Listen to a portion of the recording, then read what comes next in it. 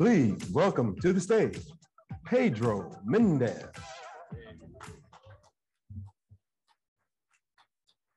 Good morning. How are we? Good morning, CCCAOE. How are we this Friday morning? Excellent, excellent. You know, I'm actually really excited about this next presenter. As a student of economics myself, I really appreciate his words at every CCCAOE. I think this is going to be the 5th CCCAOE conference that he presents at. And he returns once again by popular demand. Who I have the pleasure of presenting is Dr. Eyler. He presently serves as Interim Vice President of Governmental Relations and is a professor of economics at Sonoma State University. He is a visiting scholar at the University of Bologna and Stanford University. His expertise is well known in our California community college system. He has provided presentations on a variety of topics, including economic overviews and recovery presentations, to sector impact webinars on global trade, advanced manufacturing, agriculture, health, digital media, IT, career education areas. So I am excited about the nuggets of information that he's going to provide us today, associated to our national economic and employment situations in California, as well as state trends. So please welcome Dr. Robert Eyler to the stage.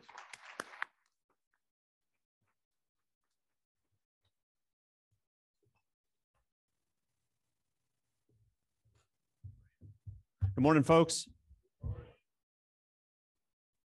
Well, I'm going to walk you through the national, state, and regional economies around California. What I'm going to try to do is I'm going to try to put a workforce spin on it, in the sense that what I'm going to tell you initially is where we think as economists the national economy is going as context for the state of California.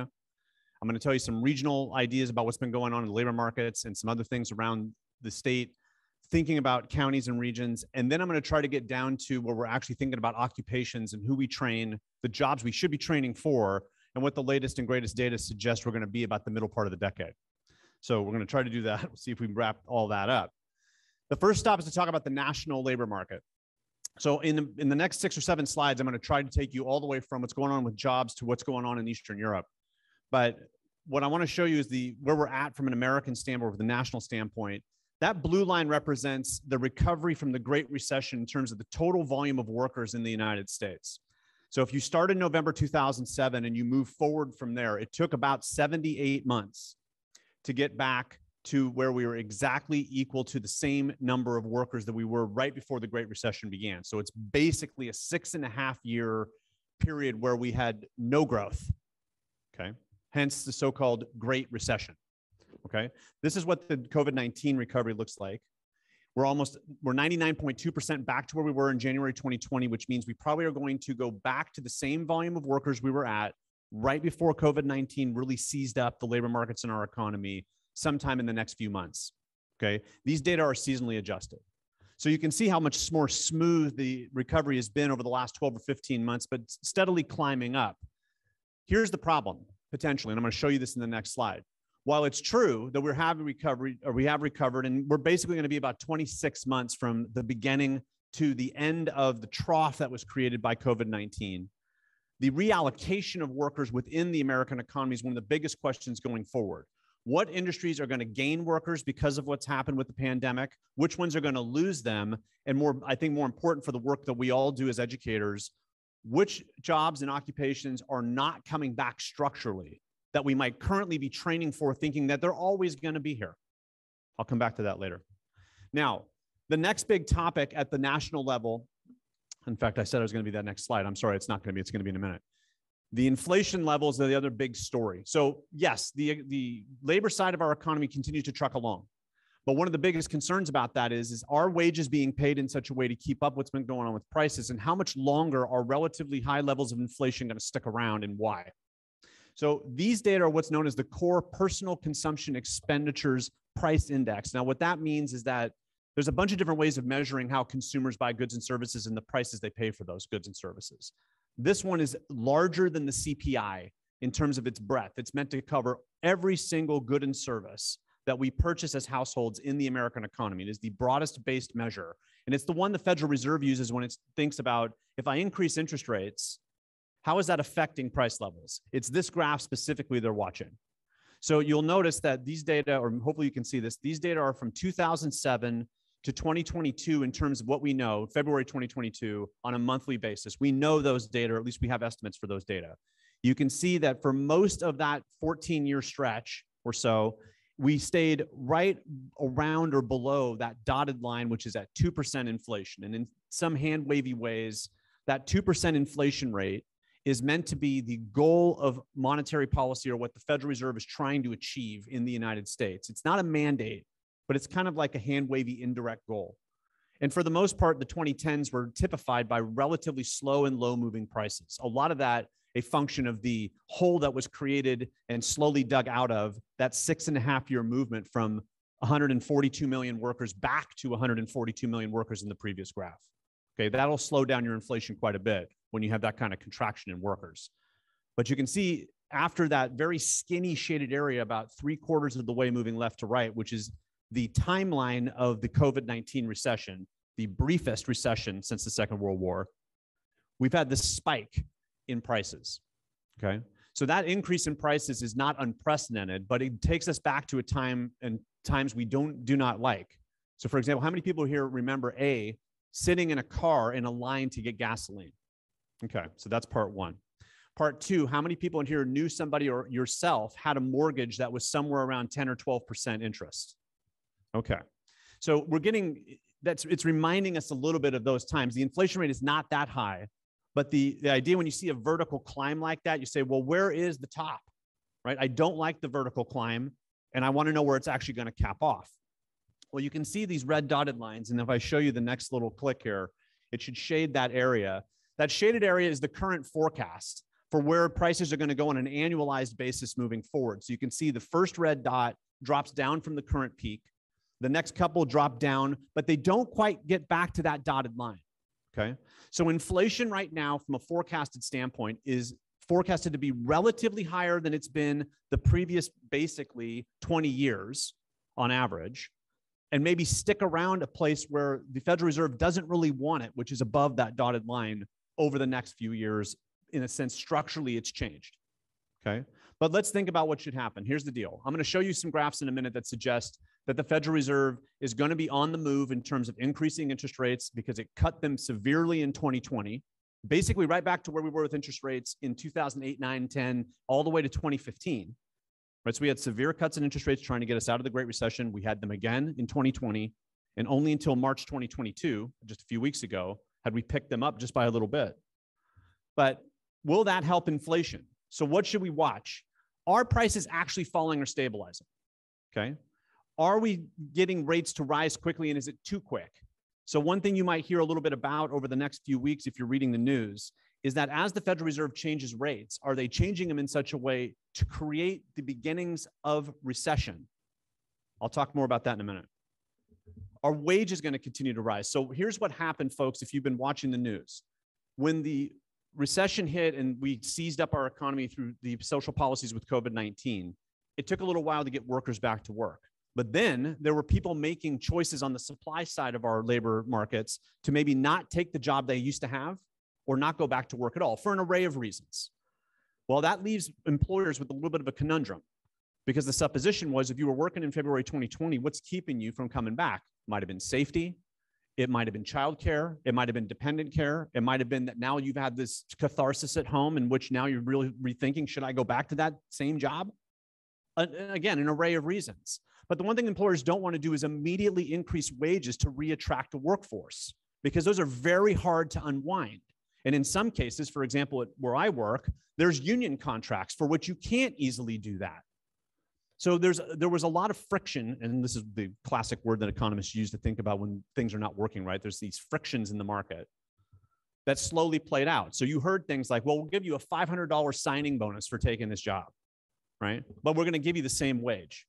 But take the $500 in cash. Here's the $500 bills, and please come work for us. No, it's not enough.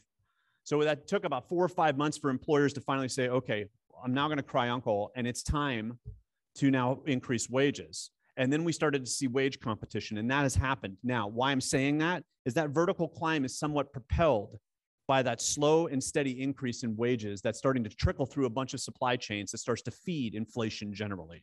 So will wages continue to rise is a big deal going forward. Another one that's a big deal is how much higher are housing prices going to go. So if you own a home, the last 2 years have been an amazing run because the last recession was disastrous, right? So if you think about that, but if you, that's, now notice I had to qualify that. If you own a home, if you don't own a home and you've been renting and you were February 2020 and said, man, we're so close, and rates just got cut in 2019. So that's good. We're closing in, and boom, rates went down again, but then prices skyrocketed. So now my wage will not allow me to 5 to 6 years from now afford that house because it's now 35% higher. I'm going to show you a bunch of data from around California. Very few places in California have been untouched by higher housing prices. So if housing prices continue to rise, one of the biggest portions of our monthly consumer bundle, if you will, is wrapped up in housing. So as housing prices have gone up, it's forced this inflation rate to go higher too. So when you hear about the Federal Reserve increasing interest rates, they're really trying to affect that blue line and move it down through those dots that are shaded. But like everything else in economics, there's going to be some cost to that. It will slow down housing prices. It is likely to slow down employment. Thus, it'll slow down wage pressure, which will then transmit itself to a slower inflation rate. But there is no silver bullet short of technological change to move the economy forward at slow and low inflation rates and get wage and income gains right alongside. We have not had that yet. Okay. The trickiest part for policymakers, we don't know which demand or supply is the one driving it. So we have these two stories about why we have inflation. One, supply chains have been problematic. Hence, it's when demand is less than, there's more than supply, inflation wants to rise. And we've had a bunch of fiscal and monetary stimulus. We've had a bunch of government payments, and we have interest rates driven way down to historically low levels. We want to consume under those conditions, so demand exceeds supply. Policy addresses demand only. If the supply side of our global economy remains somewhat unchecked and problematic in terms of moving from production to retail, prices are going to remain, relatively elevated. Okay, so always in your mind thinking, demand greater than supply means inflation pressure. Okay, well, consumers are looking at that and saying, hey, this is not good. So the University of Michigan does what, generally speaking, is a relatively well-accepted way of surveying consumer sentiment. And it's very much like any other consumer confidence index. This is the wobbliness you get, though, with consumers. Look how jagged that is. Consumers generally are extremely fickle people or parts of our economy. And it's very jagged up and down all over the place. But the two things to really look for in this black line is when it starts to decline down, those shaded areas that represent recession start to become a higher probability of happening. And this is the 6-month moving average to kind of flatten out some of those bumps. But when it's going down, we start to worry as economists. Okay. Historically speaking, when it's going down in trend, a recession is just about to hit. So this has got people a little nervous. But if you think about all the vectors that have hit consumers, COVID-19, rising inflation, rising geopolitical tensions in Eastern Europe, there's a lot of reasons why consumers might be a little concerned. But the reason why we think this is important is because if consumers get concerned and they start to sit on their hands with respect to demand, that starts to slow down revenues and it starts to trickle backward into the economy. In other words, slowing down our economic growth and ultimately creating recession. Okay, you can see that shaded area. That's where the recent like seven or 8 months have shown their face in terms of this downturn in trend that we don't like. Now, with some perspective, interest rates are going to be a big story over the next 12 months, and it's going to dominate the news to a certain extent. This is a look at the 10-year Treasury rate, or when the government borrows money, paying it back in 10 years with interest. This is the interest rate they've paid over the last almost 40 years now. Well, it's just a little bit over 40 now because it's actually through the end of February. So when you look at this graph, one of the things we gets funny about it is people say, God, well, interest rates have really gone up. And in the last 7 or 8 weeks, they have gone up very strongly. And in fact, I hopefully have that shaded at the very right-hand side, but you can see two things very quickly. One, notice how low those interest rates are versus the previous 40 years. So we are still at very historic low prices in terms of credit, okay? But since COVID-19 ended and we've seen some adjustments in our economy, that rate has crept up. Now, why am I showing you the 10-year Treasury? The 10-year Treasury rate is the foundational rate upon which mortgage rates are set. So when the 10-year rate creeps up, mortgage rates want to creep up basically hand in hand with a little bit extra premium on top. What have we seen with mortgage rates the last 6 or 7 weeks? They've gone up significantly, okay? So there was a period between, let's say, May 2020 and January 2022, where a lot of refinancing activity took place. The cool thing about refinancing activity is it shores up household balance sheets. So if you think about what happened in 2007, 8, and 9, we avoided that problem because banks, credit unions, and lenders in general really worked with their borrowers to refinance themselves, especially if they lost jobs, and try to better afford staying in their home. And we did not see the supply side of our housing markets surge like we saw in 2007, 8, and 9. We actually saw demand surge instead. But now we're creeping out of that. And we've had an enormous amount of demand stimulus that naturally pulls those rates up. So is the end of the housing market boom coming? And how will that drift into construction markets over the next few years? Hold on, I'm coming back to that. Okay. This is kind of a fun graph because it's something that we think about, where's the Federal Reserve going to go? And this is how weird things have been the last 6 months in terms of trying to predict where interest rates are going. The shaded area, that box and that arrow, is where the Federal Reserve saw themselves headed 6 months ago. In the latest survey, those dots represent policymakers' straw poll stance in the latest meeting about what to do about interest rates and where they see things going annually. So that the dots right above the shaded or that box in the arrow, right above the box, is this year. The box represents where they were for this year 6 months ago. So they have significantly increased where they think interest rates need to be to fight inflation. But how that increase in interest rates changes the way businesses look at buying productive capital, which then has employment demand right alongside of it, usually slows all that down. So the Federal Reserve knows to fight inflation, they are going to have to slow down some of the current momentum in our labor markets, in our equity markets, in our housing markets, and in our business investment markets, which means workers are not going to see the same amount of growth over the next 12 or 18 months, than we've seen the previous 12 or 18. You had to expect that, but now it's going to come by force through policy. Okay. And folks, there's thousands of websites changing daily on this graph, thousands of pundits out there trying to make predictions and trying to make some money off of trying to be ahead of the market. The main thing to recognize is interest rates are going to rise, and we need to be watching how businesses make employment decisions as a result of that. And that's basically the prescription we're looking at over the next year and a half. Okay, I'm going to move us through this a little bit more quickly than the data would otherwise show you. Amy will have this presentation if you want to dig into those numbers more deeply. That top panel that I just got done highlighting are the quarterly forecasts as of February 2022 for 3 main variables in our economy. The first couplet is real gross domestic product growth as a percentage. The second couplet is the unemployment rate, and the third one is inflation rates. Okay, but those are quarterly, and there's been so much volatility over the last 3 months, really since this forecast came out, that the quarterly is going to get a lot of adjustment in May when they redo this. These forecasts come from an interview process that the Philadelphia Federal Reserve does with 40 economists that all those folks do is forecast what's going on in the American economy. That's their job basically every day of the week. And so every quarter they ask them, well, where do you think things are going over the next, let's say 4 or 5 quarters and over the next 3 or 4 years? This is the annual one that we really should look at.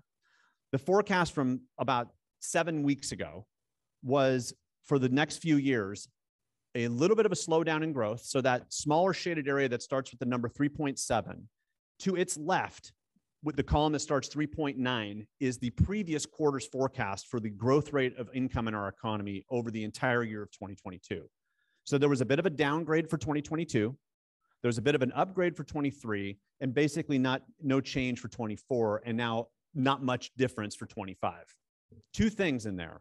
Even with everything I've told you, the Federal Reserve generally and economists generally do not see a recession yet coming through 2025. We see growth slowing down. Now, the trickiness in that is 2 items. 2 things have happened since this forecast came out. One, the Federal Reserve, in the graph I just showed you with all the dots, has suddenly become way more aggressive about what they intend to do with interest rates. That aggression is likely to turn down some of these forecasts. That's why I just kind of flew through the quarterlies, because the quarterlies are going to jump all over the place based on that new news. The second is what's going on in Eastern Europe. Okay. The third, which you could say is point 2B, is that we really don't know what we're going to see with COVID-19.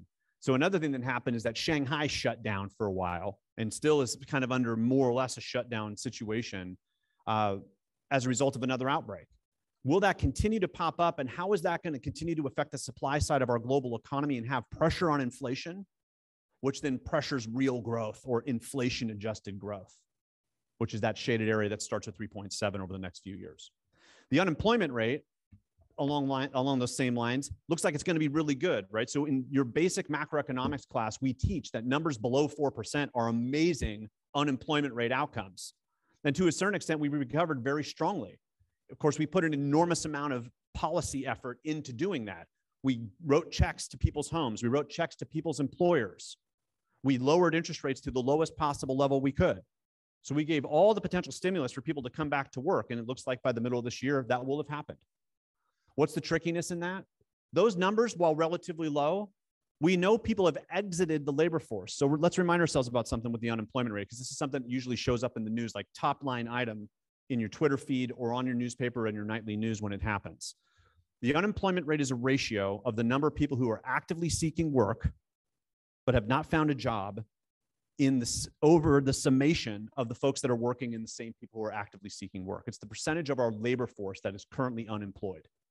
But if that labor force has shrunk in such a way that the folks that have left would have been unemployed otherwise, the unemployment rate will run down at a faster speed than what is really reflective of the labor market. So if we have people who are sitting at home who would have lost their job anyway and have exited the labor force, that number is going to get to a smaller point because the people that are left are either highly employable and are finding work basically, and we're down to what an economist would call frictional unemployment. People are just kind of shifting between jobs. If they don't have a job right now, it's because they're basically looking for a new one rather than for some other reason. And are we ever going to get those people to come back in the labor force? So one of the things to watch for over the next few quarters is that we might see unemployment creep up a little bit because people are now suddenly saying, wow, if the wages are that high and I don't see a whole other relief in sight, I better take a job while the getting is good. So they'll come in, fill that job, but it might take a couple of months. And so we might see some wobbliness in that. And you can see it sort of bottom out in 2023 and then pick back up again. Some of that's in there.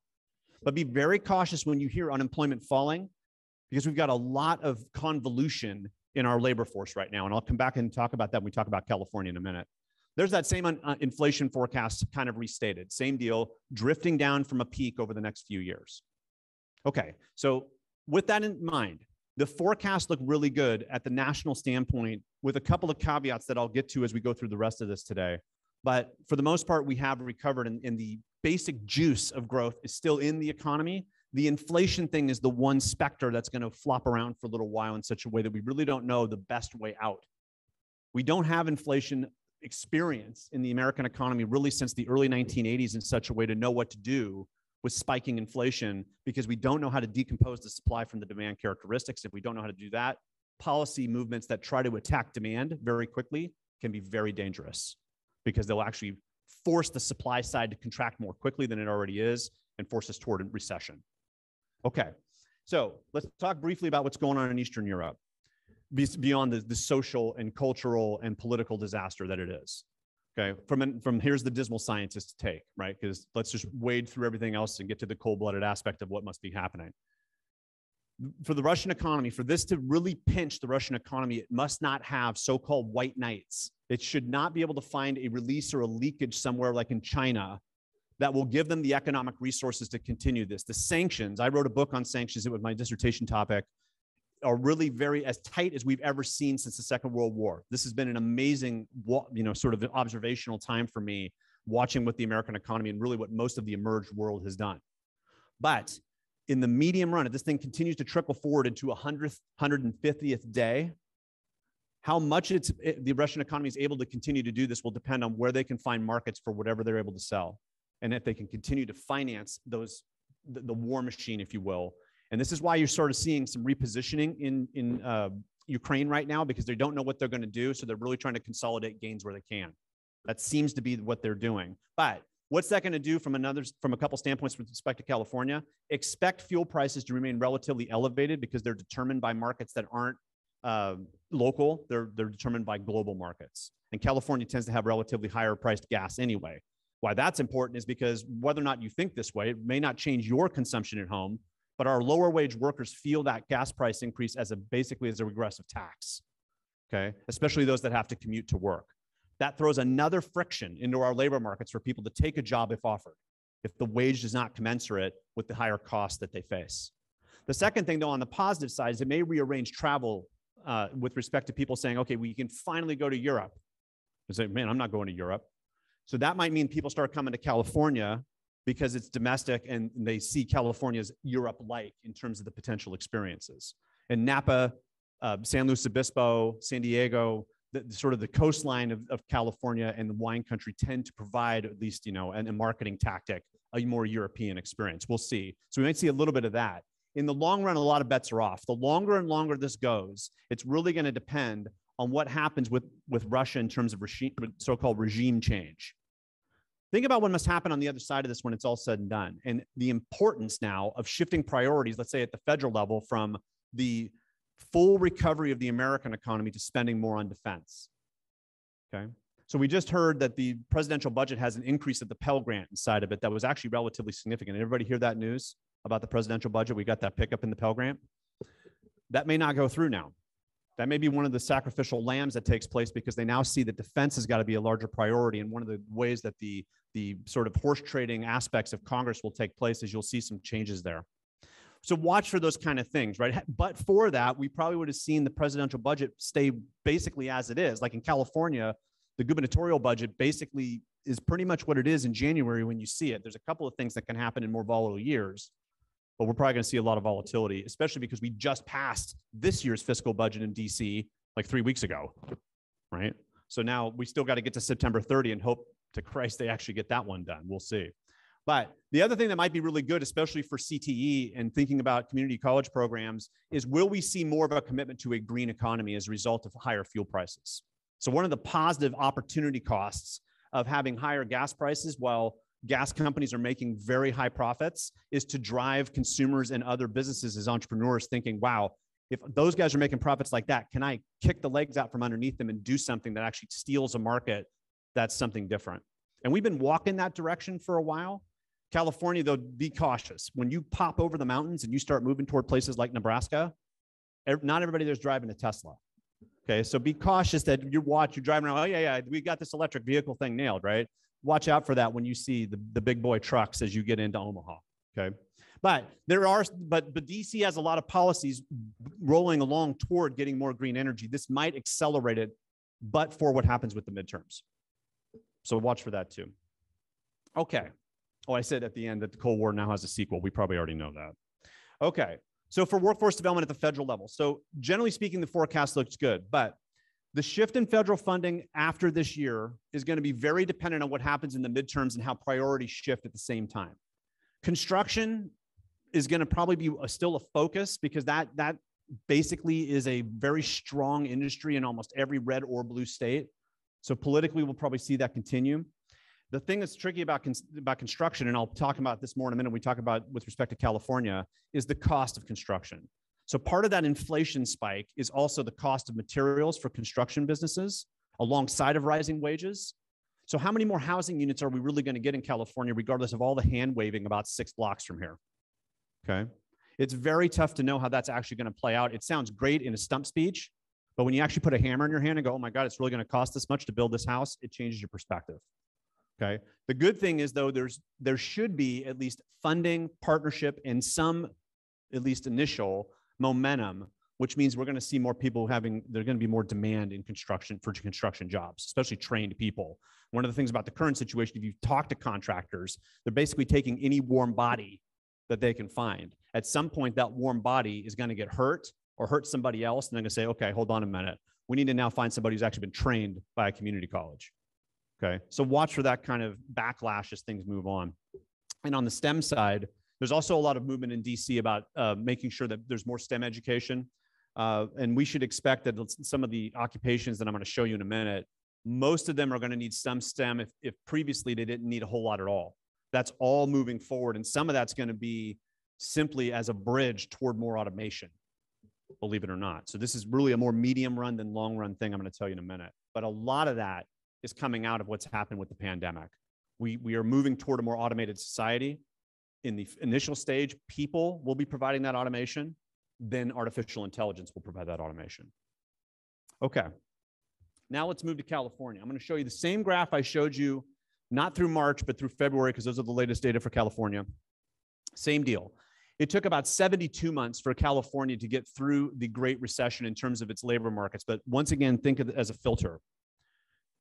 Where is there a reallocation of jobs within that? So for example, yeah, we went from the same volume of workers, about 16 million, back to 16 million, 72 months. So 6 years basically of no growth in our labor markets in California. And that's why we called it the Great Recession. But within that, construction really got hammered. We saw a lot of people lose their jobs in this wild reallocation of construction workers throughout basically the Western United States, but California, we saw a lot of movement. Then as housing markets reacquired themselves, we saw a lot of contractors come back. But that change was a reallocation of the workforce. Now, COVID-19 has a similar look at the national level. California dipped farther than the national average initially, has grown a little bit more slowly, and is 96.3% back to where we were in January 2020, which means we should cross that red dotted line somewhere in the third or fourth quarter of this year rather than, let's say, in the next couple of months. But everything looks good in terms of getting back to that same volume of workers.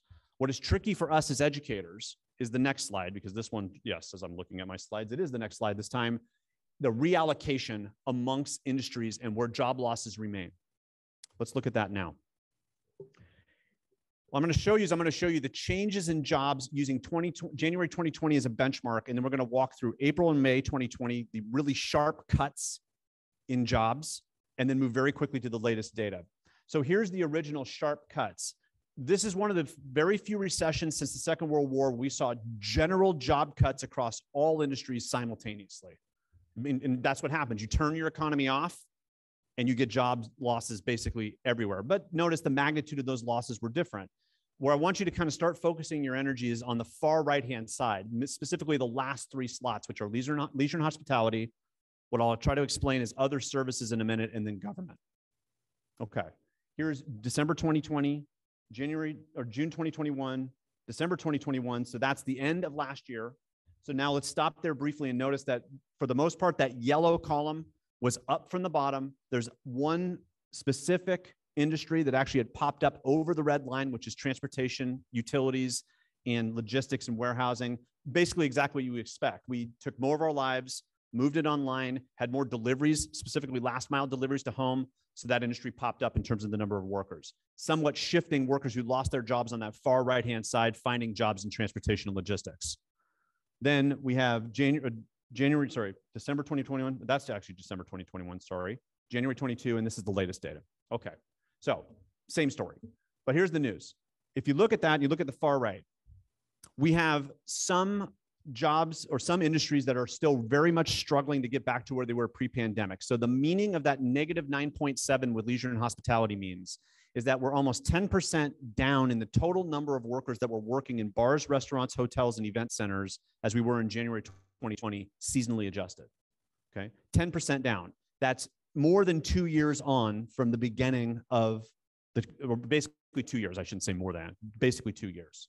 Okay. Other services is this weird amalgam of things that we don't really characterize very well in other industries, which are hair salons, nail salons, nonprofits that don't have anything to do with healthcare, auto body shops, fitness centers, crematoria, that kind of stuff. So all that stuff is in there, negative 8.2. Okay. What's nasty about both of those categories is that they are filled with jobs that have relatively easy entry for workers.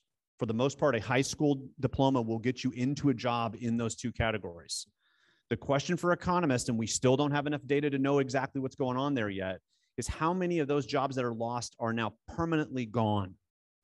Meaning two things have happened. One, that the nature of our economy has shifted as a result of COVID-19, that we will never see those businesses hire at the same level again because you'll be replaced by a piece of equipment, some type of technology, or you have now shifted your model to have fewer workers and thus not expose yourself as an employer to as many problems with employees as you did previous to COVID. For example, you might be betting that if you have another round of COVID, you don't want to hire at the same capacity and have the same problem occur again with all that wage exposure. So this is true, especially in event centers where we don't know the demand, bars and restaurants where demand might be a little bit tricky if there's another mandate to shut down a little bit. Like, for example, if you walked around the last few weeks in California, people are still kind of wearing their masks, not wearing their masks. Now we're hearing, we've heard around that we had another variant running around, which seemed to have been dissipated to a certain extent. That uncertainty will keep businesses from hiring, okay? Especially where the risks are relatively high. The problem is the centerpiece of that is really where our high school students find work the easiest. Now, notice there are some positive aspects here. Professional business services pop right back up, and that was expected. Education and health, predominantly health. I'll talk about education when I talk about government in just a second. And then transportation and warehousing has gone absolutely bonkers, and we should expect that to continue at least for the next few years. But if you look at government's kind of this weird mix of public education and public service jobs, okay? Public education, as far as the way we look at the labor markets, is still down. The total number of teachers that we're using is still down from where we were pre-pandemic, but there's been a lot of government retirements. So the other thing that's tricky about looking at these data is that these data suggest the number of people working by industry, but it could be that we've had people who have chosen to leave it and then they did not rehire behind them. How many people know somebody who's retired and your institution does not intend to rehire that position anytime soon? Assume that's a mantra that will stick around for 5 or 7 more years, okay? Okay. Looking at what we call our metropolitan statistical areas, hopefully you can see this okay. There's only about 7 or 8 metro areas in California that have actually seen job growth and have actually fully recovered. There's a lot that are still quite a ways away. So places like Marin County, Napa County, Butte County, Solano County, San Francisco and San Mateo counties, Ventura, are still further away than the California average from actually finding themselves back to the same number of workers that we were at right before the pandemic. Now, the ones that have gone, San Joaquin, Riverside, Tulare, Madera, Yuba and Sutter, Imperial, Shasta, what do all those have in common? There's 2 kind of basic characteristics, one that's classic, the other one that you only may know if you live there. Come on now. Okay, so I heard kind of some rumbling, some grumbling. Okay, so one is that they're generally somewhat rural, right? Riverside, not so much, but the other ones are to a certain extent. The second one is they didn't have as restrictive policies locally. Okay, which, if you think about, well, I mean, they weren't wearing masks. Yep. And things kind of went on as normal in some places around places like Shasta County. Okay. So the one thing that was positive about that, of course, is it didn't contract your economy as much. The negative about that is it kind of showed this sort of sub-federalism that this government in California was a little bit concerned about. Okay. But we seem to have walked through it okay. The more rural you were, the less adherence there was to the strictest of policies that we had at one time. All right, this is the forecast. So as part of the governor's budget, the Department of Finance puts forward a forecast in a bunch of different ways. This is the forecast from January 2022 with respect to where we think jobs are going, and that's the evolution over the next, let's say, 4 years. So starting at the end of the 4th quarter or the end of the 3rd quarter of 2021, that's the forecast going forward. That blue line crosses the dotted line at the beginning of 2023. Okay, so the supposition right now is that California will, at the end of the day, recover all the jobs lost at the end of this year or by the end of this year, absolute max. And we seem to be on that. The data I showed you in actuality seem to point that direction. And when the governor's revise comes out in about a month, this forecast will be updated and will likely have a little faster pace of growth. Okay, so that's good news. For the most part, we're seeing jobs come back. But remember that reallocation is critical, and I'll say that in the last slide why that's so important. Here's the evolution of the forecast inside of that, looking at the industrial level. But I'm going to show this to you in 3 chunks. This is the growth rate of jobs from the bottom of the Great Recession to the tippy top of the growth phase in the 2010s. Okay, so non-farm payroll, meaning everything outside of agriculture, there's about 21% growth of jobs from the bottom of the recession, Great Recession, to right before the pandemic. Okay, this is what happened in the pandemic. So if you take the peak and then go to the bottom in 2020, which by the end of 2020, we basically had bottomed out, those same industries had those negative numbers. Negative numbers across every single major industry sector. Okay. Now, why is it ordered in this slightly jumbled way? It's because of the next one. That's the forecast.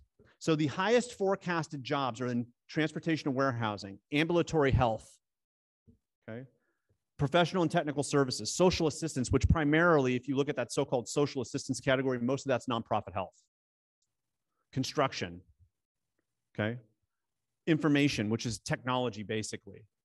But leisure and hospitality through 2025 might actually get a pickup a little bit from where it was right before the recession began.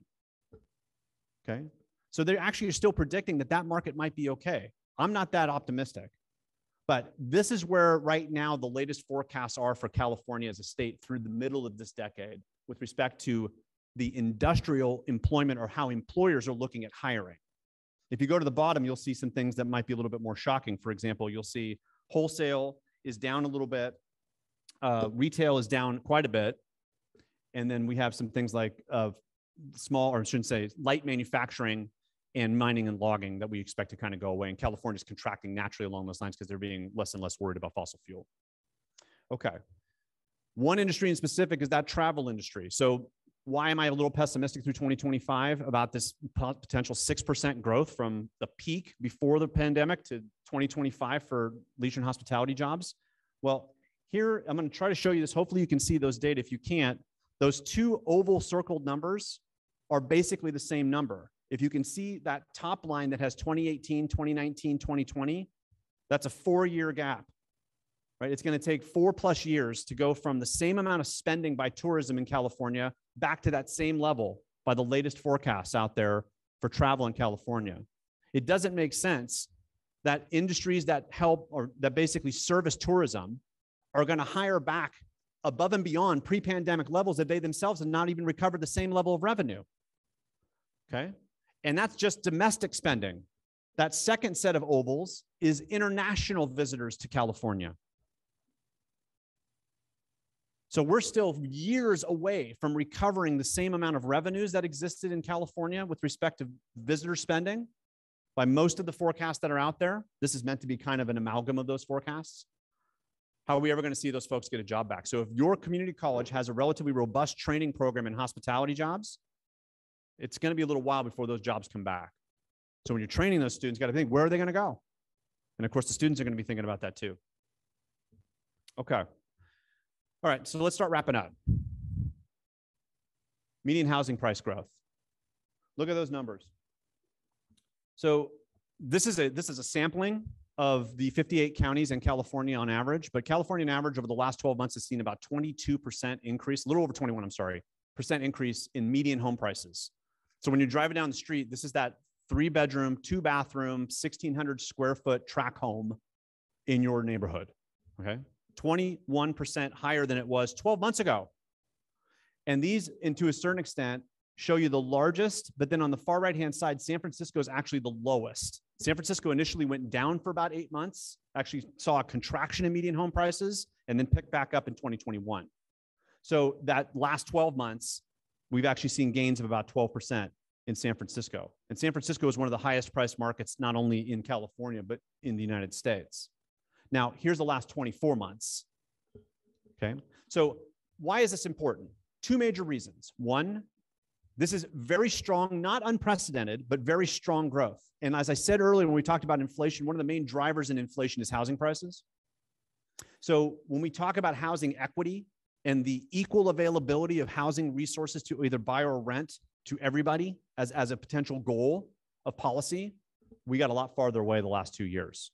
But if you're a homeowner and you bring your pitchfork and your torch to your random city council and board of supervisors meeting in your county and say, you can't build all those houses here, this is what you get for that.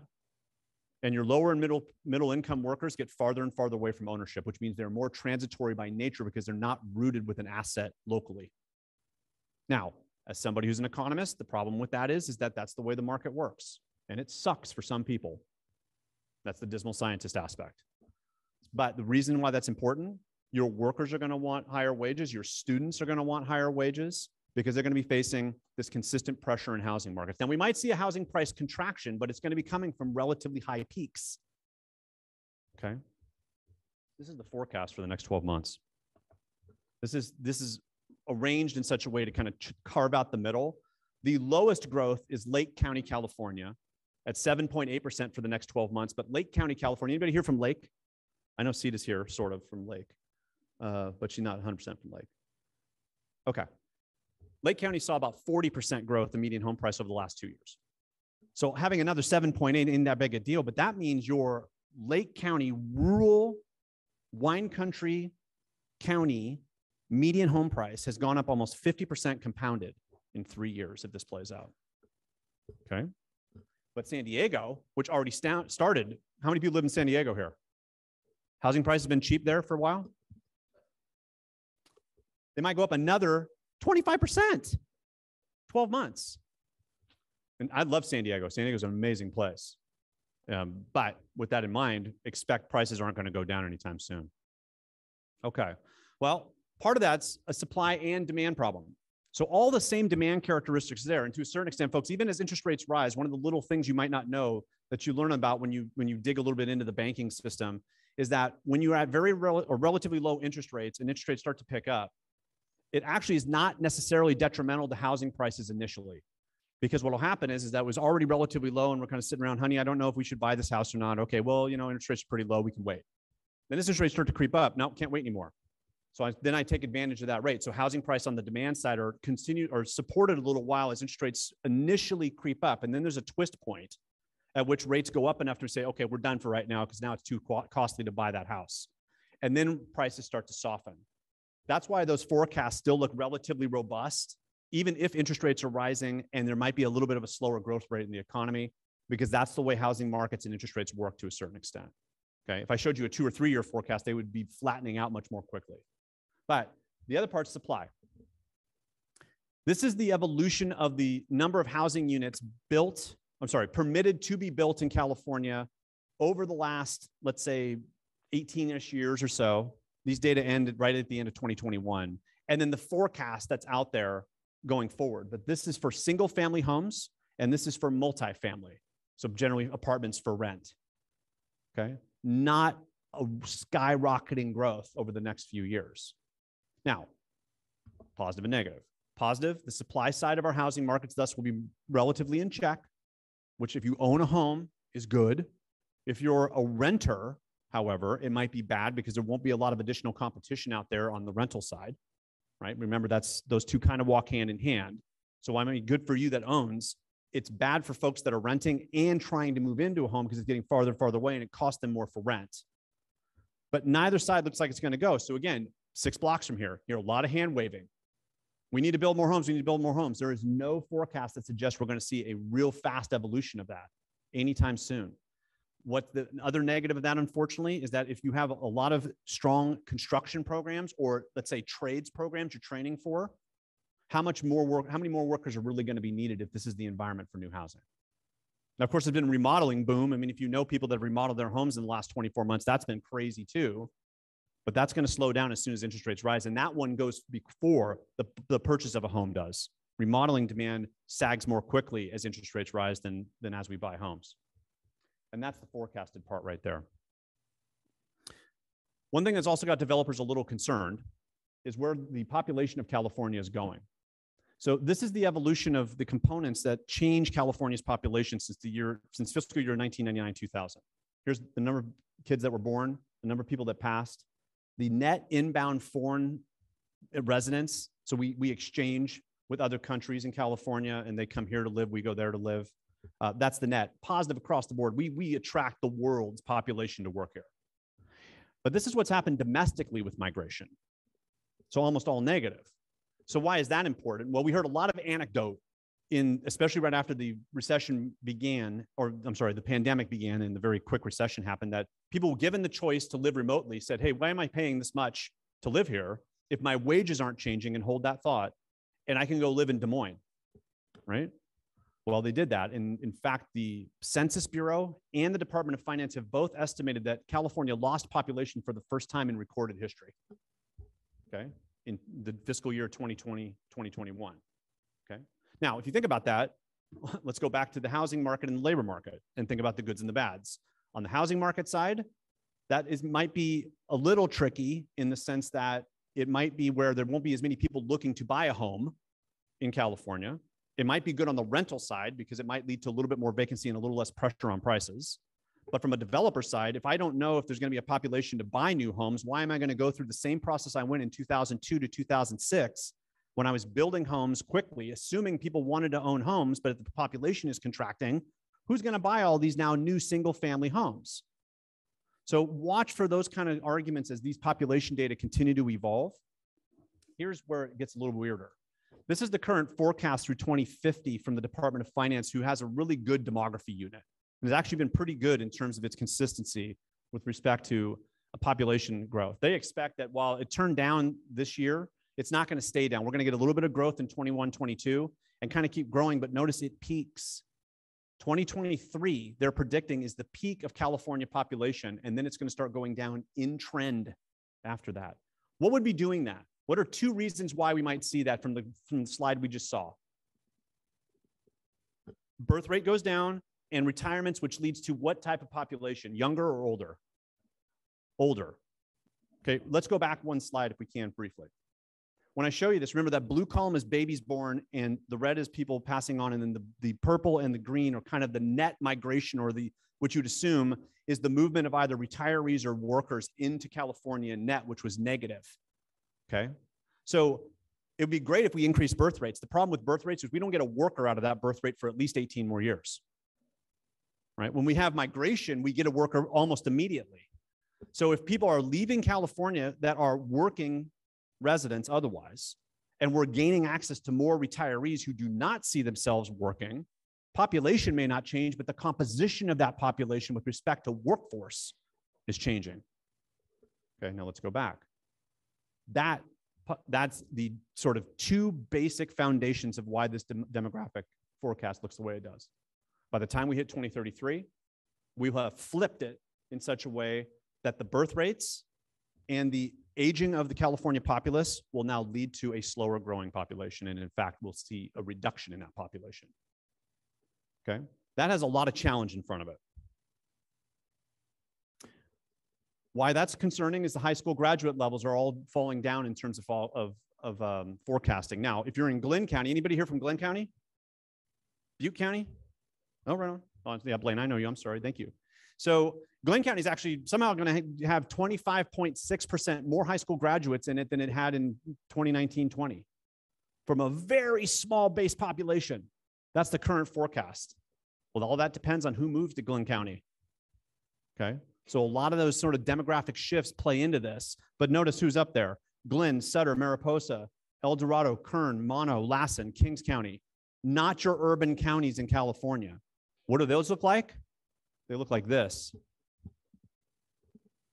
So these are the current forecasts. And if you go to the far right, we're still in some sort of, rural aspects, but Napa County, Marin County, Los Angeles County, all deep in the 15 to 17% or more reduction in the number of high school graduates in those counties, cumulative over that 10 or 12-year stretch. Why? Aging population, fewer kids being born, okay, and less migration in of families. One could hypothesize that's because of housing prices. One could also hypothesize that the types of jobs being offered are not going to bring in people to stay. Fire has some aspect of it. Thank you, Blaine. That is true that we've seen some of that. What you'll find, though, is if the economic opportunities are strong enough, people will get over the fire. If I can get paid $250,000 a year, I'll live there anyway. I'll roll the dice. But it's got to be high enough to sort of play that out, and that's the trick. Okay. Now, let's get down to the meaty part of this. You take everything I said, and we'll start wrapping up now in earnest. This is where the forecasted occupational growth is going to be. So the things we actually train for as educators, this is the current forecast as of right now. If you read those titles, what is the dominant industry you see? Health, okay? With a little bit of construction and logistics kind of thrown in there, here and there. Why would health be the dominant occupational growth in California from the things we just said? Yeah, we're turning into a bunch of old farts is the deal, right? So the supposition is we're not going to have wellness. We're going to have white and red wine as our number one category of what to do. And as that happens, we're going to have more inbounds in ICUs, okay? So those are the kind of things to watch for in terms of these forecasts. Now, is it tough from a community college and from a four-year university or even from a high school standpoint to double down on those kind of programs? Because those are expensive programs to run, right? If you want to do it right. But the forecast you're going to see emerge over the next 12 or 24 months are going to be very consistent and very similar. They're going to talk about how much growth we're going to see in the healthcare side. Now, we've gone through this before. How many people remember the great nursing hunt of the late 2000s into the early 2010s? Anybody remember when people were going bananas that we were going to have this huge shortage of nurses and the whole legs were coming out from underneath nursing? And then somebody was looking around at each other going, we got too many nurses now. Remember all that happening? It happened at our university. It's like, oh man, you got to be kidding me. But you're going to see some reticence probably because of that memory. But this is where the forecasts are at least going. I noticed I had home health and personal care aides, which sort of the array of HHA, CNA, all the sort of, classic acronyms that come around with, if you think about it, middle skill healthcare workers. And folks, again, I should be cautious and not say this in a sort of hand wavy general way. This is all middle skill. This is not high or low. So if you don't know in the labor data, middle skill jobs or occupations are defined by those that need something higher than a high school diploma, but not a baccalaureate degree to be the prime way you get the job. Okay, so here's the career pathway piece. So this is what those forecasts then translate into in terms of the positive and negative. And I ordered these alphabetically so they were relatively easy to see the one you might be most affiliated with. The most positive ones are transportation, health science and medical technology, and construction. And to a certain extent, if you look at all the forecasts, those are the big three to the middle of this decade that we're seeing in terms of occupational growth. There's a sprinkle of some other things. We might see a little bit in agriculture. We might see a little bit in some environs around manufacturing and design. How much that's actually going to play out in earnest, we will see. But folks, this is what the forecast currently looks like for those alphabetized pathways. Okay, so what's it all mean? From a macro standpoint, folks, things are getting a little tougher rather than better. What's going on in Eastern Europe has got more uncertainty going than is really kind of necessary, but it is. So it's tricky. We will see how that goes, but expect there to be more volatility than less, or more of a smooth movement than we expected, but for what's happening in Eastern Europe. Our enrollment numbers remain a challenge. So I don't know what's going on in your institution, but at my institution, we're very concerned about how students are going to come back, if they're going to come back, and will it be the same? We have an enormous amount of investment in infrastructure and physical capital on our campuses. Will that be demanded in the same way if we're at 3/4 the number of bodies going forward in terms of those that want to come to campus? Housing markets, you got to expect some slowdown, but that slowdown might be to 2 or 3% growth after 45% growth. That is amazing, but that amazing aspect of it has its costs, and that cost will trickle into higher wages, slower employment growth, and more consternation on the part of employers because the wage demands are going to be rising. And again, those are the big three we're looking at. The one thing I do want to say, though, is if you look around at the forecast and what's being written out there about occupations, almost every single one of them says, start training people in STEM, regardless of what they used to do pre-pandemic. So even your run-of-the-mill carpenter, your run-of-the-mill weight person should have at least some base technical knowledge when they go through a training program of what the latest and greatest types of technology are in the industry they intend to go into. So bolting that on to everything we do is going to become more and more of a norm. So watch for that. Now, the nasty part of that is, where do we find the instructors that have that background? When I talk to people, they say the great thing is the students want STEM. We can't find instructors, that will stick around long enough because of what they have demanded for their own labor possibilities. But second, especially in our more rural areas, where are we going to find people that are qualified to provide that kind of education and thus keep them around? Right? Now, we might find that in our aged workforce that now has maybe moved to a more rural area of California and wants to do something, but that doesn't mean they're the best teachers, right? So we need to watch for that too. The warm body philosophy is not great for students sometimes, okay? It's just like being certain occupations are not good CEOs either. Okay, so folks, with that, thank you so much. That's where we're at. Pretty decent, not super, but not bad. Thank you again for having me. Amy, do we have time for questions? Okay, great. Yeah, they got a microphone. Folks, we got a question. I think we got a microphone floating around here. Okay, and then we got somebody in the back next.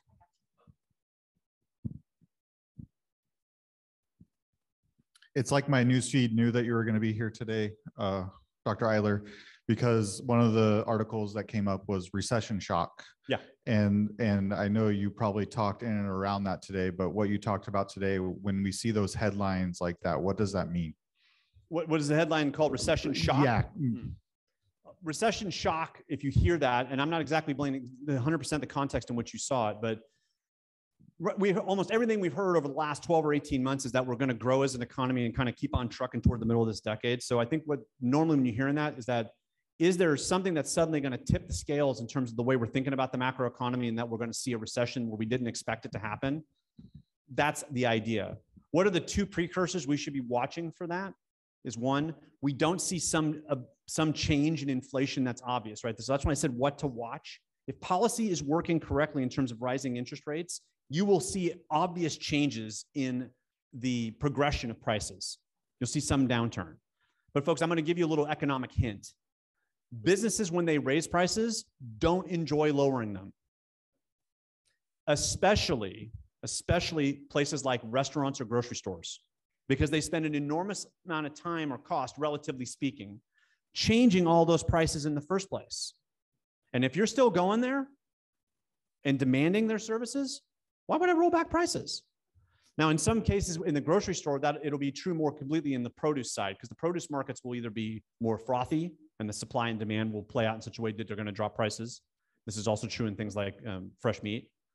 But in things that are packaged goods, those prices might linger around at relatively high levels and just wait for your income to adjust. So they might not increase anymore, but they won't necessarily go down.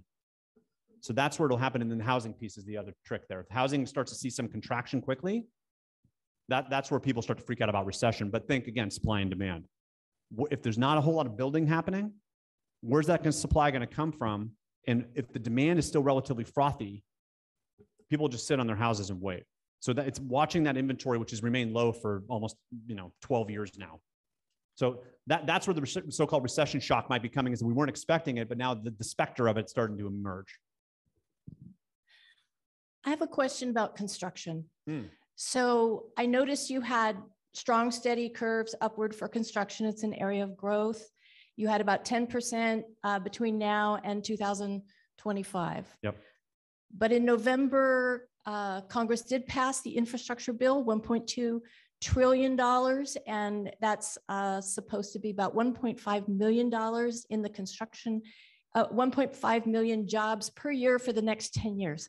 That seems to me that would have created a spike and something we should be thinking about, because you talked about housing and construction, but not the commercial infrastructure bill. Could you address that? Totally. So the reason why you saw the trend the way it is because that $1.2 trillion does not hit the street simultaneously, right? It gets spread out over time. So the more spread out it is, the less and less you need an increase in construction jobs to take care of the projects that are coming online. So it's probably more like 1.2 million jobs over the spending package rather than per annum in growing and compounding. So, and think about 1.2 million construction jobs for California, that might be another 150 to 200,000 jobs over an 8 to 10 year stretch. So nothing that will significantly move the needle. But the cool thing about the infrastructure spending is two things. Is one, it will support other parts of construction wobbling a little bit, even though another sort of quick sidebar is that residential construction and heavy infrastructure construction are two kind of separate markets generally. The second thing is we might get infrastructure that will change other markets in a way that are positive for California, specifically in energy markets. So that kind of construction can create new jobs that weren't here before, rather than, let's say, shifting around within the construction markets. So we'll see how much that plays out. But be a little cautious when you see those kind of jobs estimates, because so much of those job estimates depend on how quickly the money rolls out.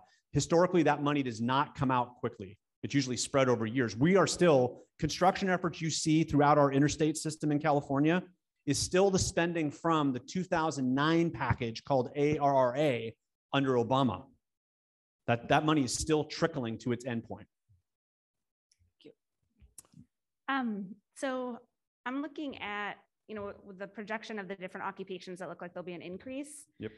And I'm trying to figure out what to do with the tension around. So we have a responsibility, right, to not just help our students get a job, but get a well-paying job, a sustainable job for their family, all of that. Now, depending on where you live, some of the jobs that are in high demand that we're projecting a growth, they're also low wage jobs and people aren't staying.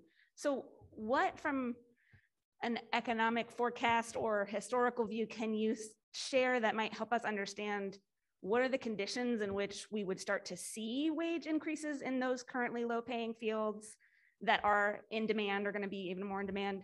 And what is the role of educators in, I don't know, accelerating that wage increase? Should we just teach everybody labor rights? Like, what do we do to help them increase that and sort of play off the fact that there's a high demand and yet there's no one left to fill those because they're not high paying wages? That is probably the question of the decade, what you just asked.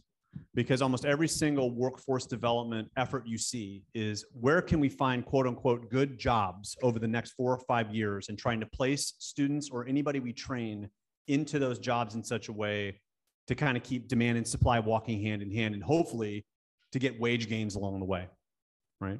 So let me answer your second question first. It's very tough for educators, short of the education lobbies, to really push on those items, because you will run afoul of chambers of commerce and business associations who are your natural partners in those efforts, and say, well, we want higher wages for our workers and our students when they get trained and they're going out there. And the business association are saying, we've already been pinched on all sides, including the minimum wage legislation, into a higher cost of doing business. So we might not be able to take all the people you train if the wages go up more quickly than we're expecting. And that natural friction is going to play out over the next few years, guaranteed. So that, unfortunately, is part one. You need to tread very lightly on how hard you push it, while at the same time recognizing that without that push, you may not have as much student demand for those programs in the first place, because the wages won't be there for me. The other piece, which is something just as a warning, I'm going to give you two kind of pieces of that. One is that good jobs will morph in terms of their definitions in some ways, but I think we've all kind of accepted the idea that we want good jobs, which means the people who work in those jobs can afford to live in our areas, right? We think of those as sort of connected to the local housing prices, in a sense, not increasing the so-called housing burden that our workers face, or the percentage of their monthly income that they pay for housing. The nasty part about economics is as soon as you increase those wages, rents go up, because landlords know that if there's been general regional wage increases, our renters can now pay more. So they're going to use that to maybe speed things along as long as they can. So one thing you can get a little more active in is trying to work with the landlord lobby, whether that's commercial real estate that focuses on multifamily, or local landlords who have come together in some way of an association, to try to work together to not increase rates or rents as quickly as the market may or may not bear. But that's a very nasty thing to get into. I have lobbied on both sides of the rent control issue in terms of providing economic data and thought when I've been asked, and neither side is 100% right and neither side is 100% wrong. It's very tricky. And the economics are relatively clear. If you pay more wages in your local area, if you look at every area that has relatively high household incomes, rents are naturally a little higher than other places. The second part of that is to think about our urban areas.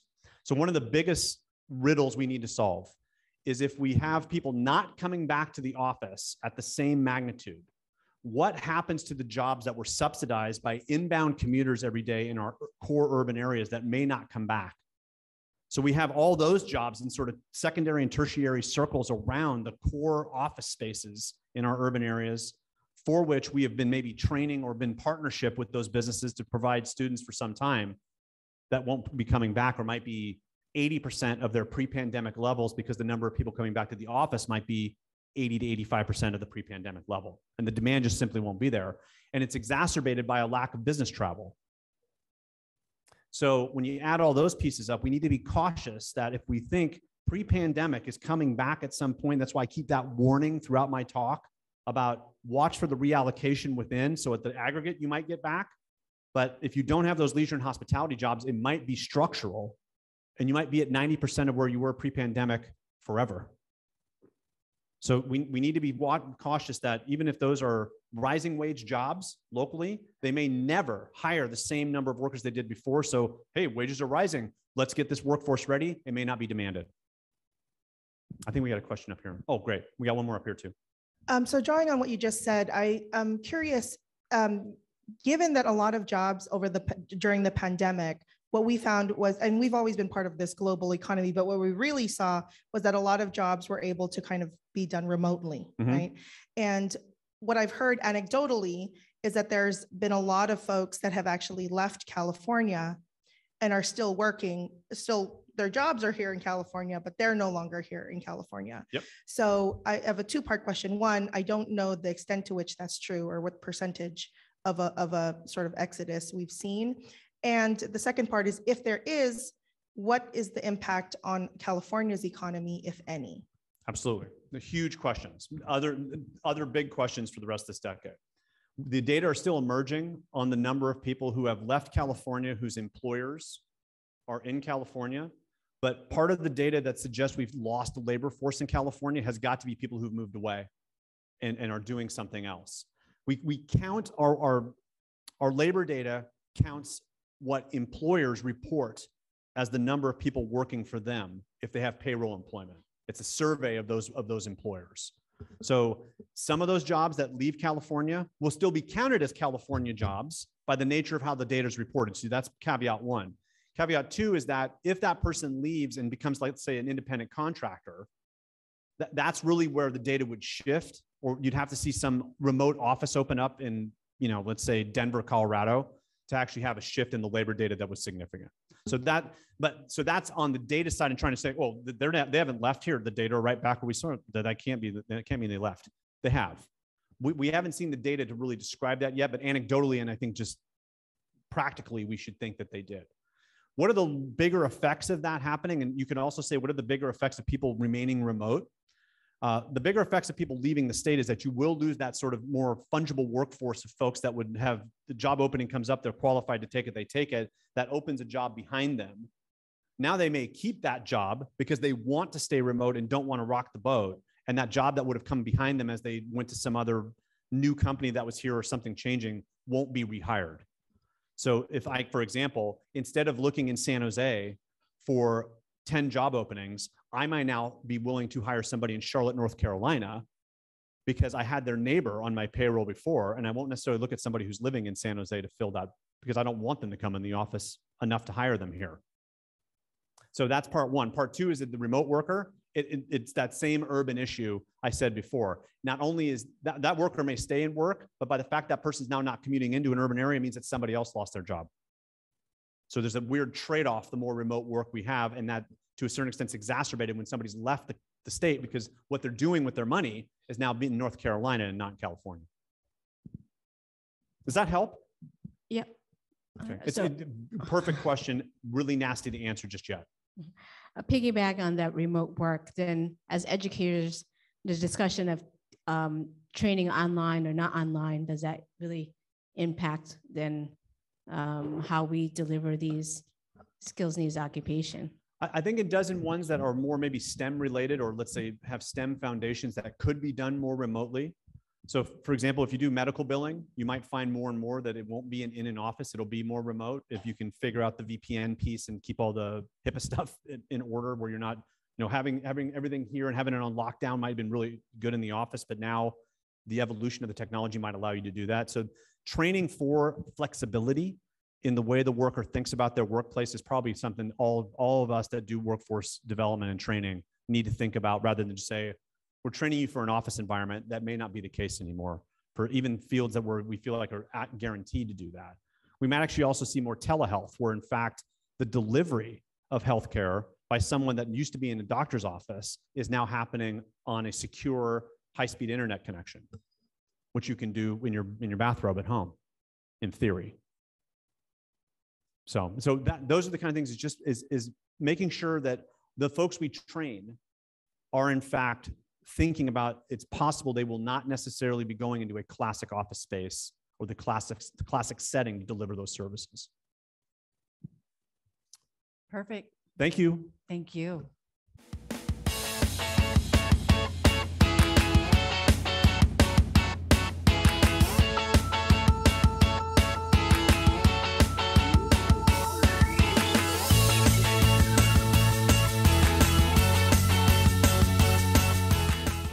Job Speaker is bridging the gap between education and employment for the skills-based economy.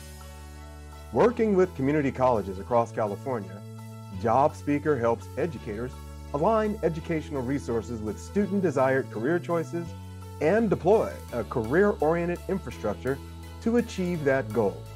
JobSpeaker efficiently guides all students into and along their chosen pathway to ensure learning that prepares them for the world of work. Learn more at jobspeaker.com.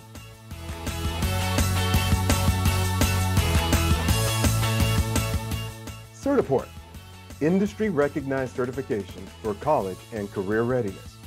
Certiport is the leading provider of learning curriculum, practice tests, and performance-based IT certification exams that accelerate academic and career opportunities for learners. Certiport is dedicated to helping people succeed through industry-recognized certification. Our credentials are aimed at enhancing individual productivity, marketability, and value. Learn more at certiport.com.